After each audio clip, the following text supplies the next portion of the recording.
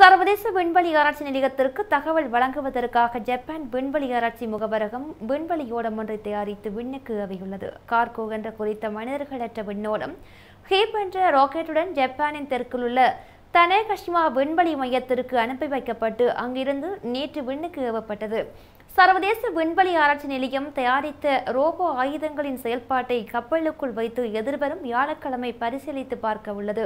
குறித்த செயல்பாட்டை படம் பிடிப்பதற்காகவும் கண்காணிப்பதற்காகவுமே கார்கோ விண்வெளியோடம் பயன்படுத்தப்பட உள்ளது. அதன் நோக்கம் நிறைவடைந்த பின்னர் பாதுகாப்பாக பூமிக்கு தரையிறக்கப்பட உள்ளமை குறிப்பிடத்தக்கது.